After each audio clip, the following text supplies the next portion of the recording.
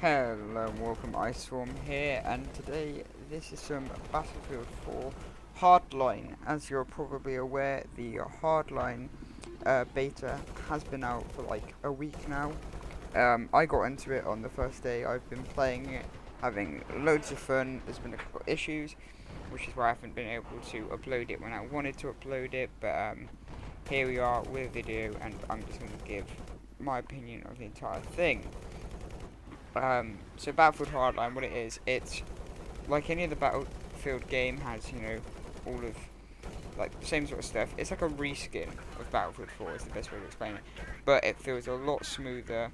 It's cops versus robbers. Game modes are a lot cooler, and it just generally feels like a more complete game. So that's what it is. And it's less vehicle orientated, more infantry orientated. So in this clip, I'm playing some Blood Money on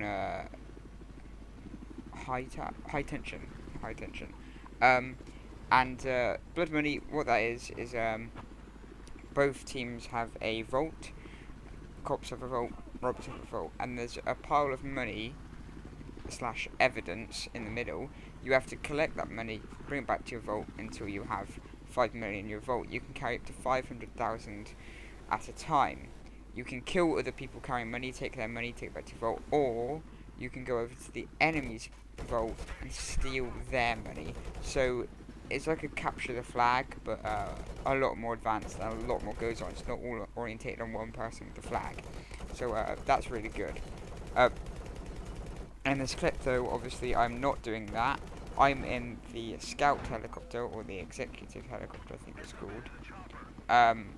And I am going on an awesome killing streak, and just mowing down people in the helicopter. So, yeah, that's what this clip is. My thoughts on the game and the actual beta. Well, it's very balanced. I feel that the weapons are quite balanced. All the vehicles are balanced. The map is good. It's got a mix between air, ground, and infantry. It's quite close quarters. You can get them to buildings, zip line across the buildings, grab them up buildings. What I feel of the actual beta, well, the frame rate, awesome. I get the same frame rate as I do in Battlefield 4. So there's no issues like that with the Battlefield 4 beta, where, you know, frame rate was so low and it was super laggy. The servers seemed to be good, hadn't had any issues with that. I know it's a few months, releasing this beta a few months before the game comes out. That's really good. I like that idea. So they can actually test it, rather with Battlefield 4 where they released it a couple weeks before they were doing the actual releasing of the actual game. So I feel that gives them a lot more chance to improve and have a look at our feedback we give them, fix bugs, fix issues, fix any issues like that. So that is really good. It shows that they are Visceral is really persistent on trying to get this game to be good, and they're dedicated to it. So I have high hopes for this game being a really good, full, complete game on release, and the DLC is just, you know, being added on top, rather than whereas Battlefield 4 doesn't have that. It feels like it's missing it, that it's not complete. So netcode, not really had much issues with that. I did play a game earlier today, and I kept getting killed, and the enemy was on 1 health. I think that happened like 5 or 6 times. But other than that, when I was playing like these gameplays, netcode seemed to be really improved, really flushed out. Got killed like round the corner like once. It feels a lot better. So it feels more complete as a game, and I'm not having any issues with that. So that's definitely on that side. The classes. You have Enforcer, Mechanic, Operator, and Professional. The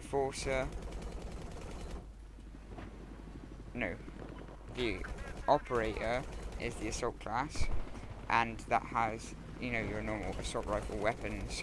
Then you get a little snub 3.338, and then you got your gadgets. So you got the first aid pack, the adrenaline revive shot, and the survivalist, and then the normal attachments and gadgets, which I'll go through later. Then you've got the mechanic, which is the engineer class on Battlefield 4, which has the RPG. Then he also has the repair tool and something that the stinger. And then you've got the enforcer, which has he has LMGs, and the mechanic has obviously PDWs. And the mechanic also has an M9 for his secondary. The enforcer has LMGs. Then he has, I can't actually remember what he has for secondary, but he has another sidearm. Then they got C4, riot shield as like their gadgets. I haven't actually played Enforcer, so I can't remember all their gadgets.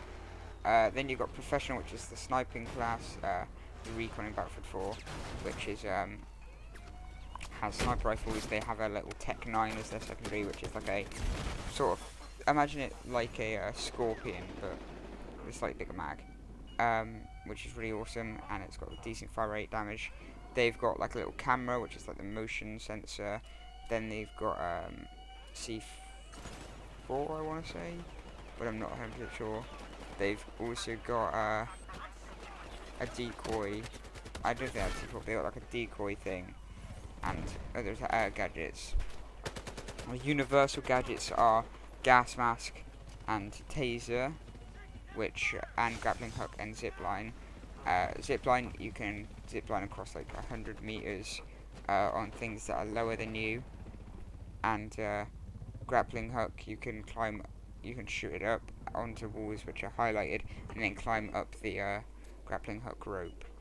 Taser, you can tase people, they'll go down the floor, then you can shoot them, or you can take their tags or beat them down with a baton and then interrogate them. It's up to you.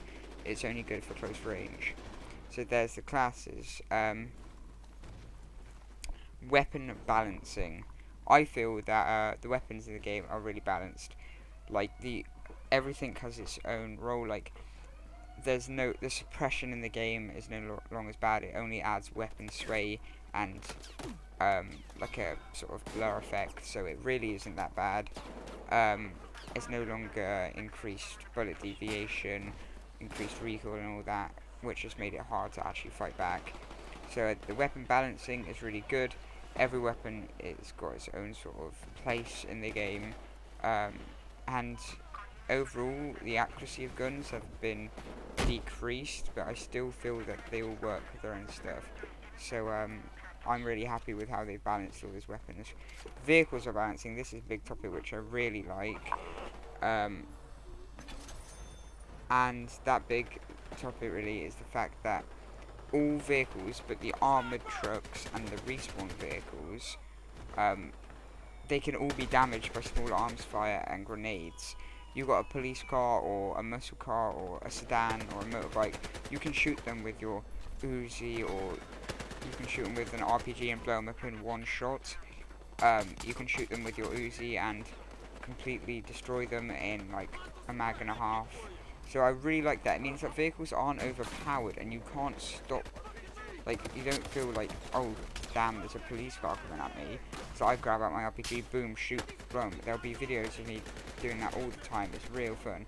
But having the ability to use your weapons and grenades to do that much damage to vehicles is really nice, especially for the balancing against infantry.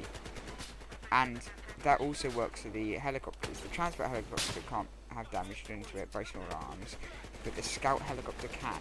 They both have bulletproof glass, so you can't snipe the pilots out, but you can use your weapons to damage the helicopters, which I really like. It means that if you've got a little bird attacking you, just pull out your gun, you can shoot it, do like 1 damage for like 2 or 3 rounds, so it's really nice. And I feel that it makes it less difficult for infantry to fight back.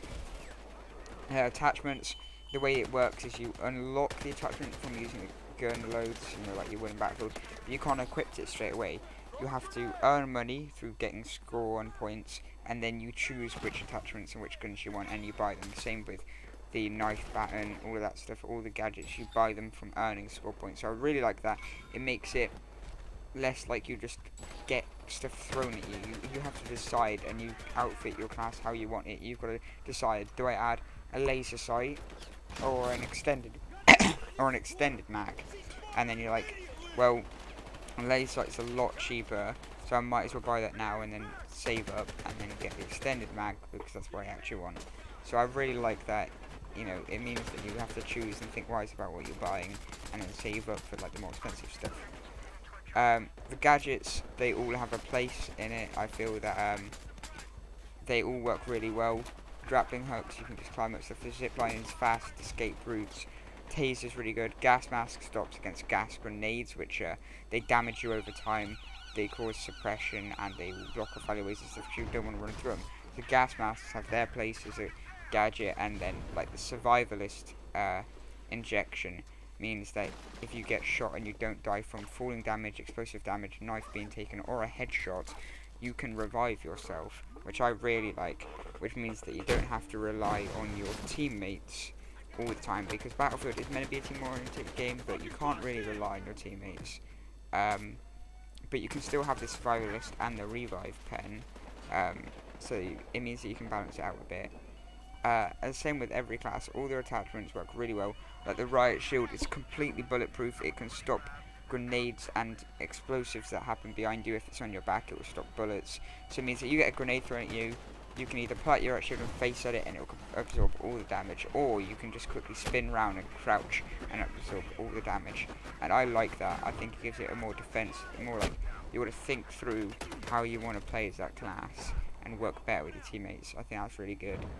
The map, really nice. There's some bits of evolution in there, you know, adds a bit of difference to the map. I feel that it works really well with the whole map design, like the crane falling down, crushing parts, or like the bridge, you can break apart the bridge and then drive a car up there. It really feels like they thought about what they wanted to do, and it doesn't make the map worse, it adds to the map. Like in some maps in Battlefield 4, they're just a lot better before their evolution, like Gulf of Oman, Siege Shanghai. Like, those maps are a lot better before the tower falls down or before the sandstorm comes in. So, but with this, I feel like there's no difference. It just adds like a different element to the game. The game modes, they're both really nice. The Blood Money one, I've already explained. I think it adds a lot of teamwork. You have to be defensive or offensive, or you've got to be a team player or support. Adds more complexity into it. The other game mode of Heist, that's like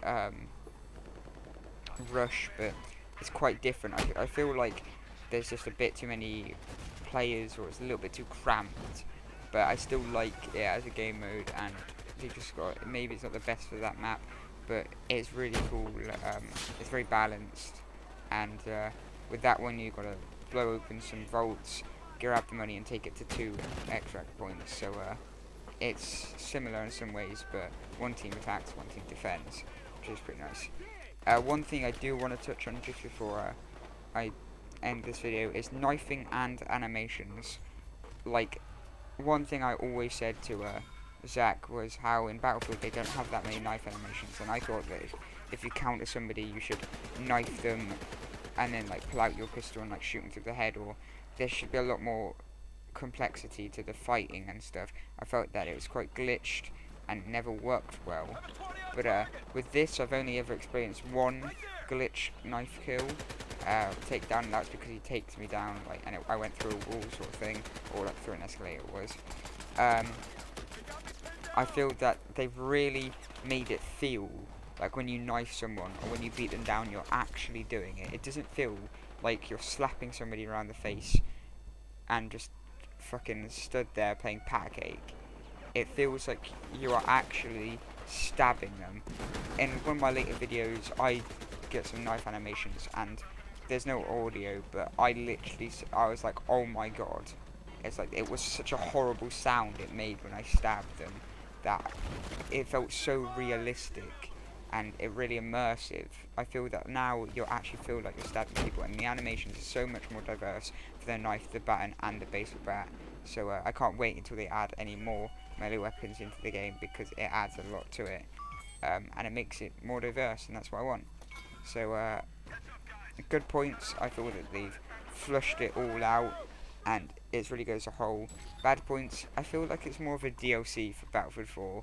I feel like they're trying to make up for the failure that Battlefield 4 sort of was. I can't say that much about it really because I haven't played it. I've only played for like 3 hours, but I like it a lot. I feel that you guys should try and get into the closed beta. If you're not, eventually there'll probably be an open beta. Definitely try it before you buy it because it's really expensive. It's like £50. Digital Deluxe is like 60, and then you got like premium of like probably £40 on top of that if you want to get it. So it's a lot of money, and don't go buying it and then realising that it's done a Battlefield 4 and you can't really play it for the first couple of months because how shit it is. But hopefully that won't happen. Definitely try it out first. I like it a lot. I'll probably be buying it, but I can't. Not many bad points spring to mind when I look at the game.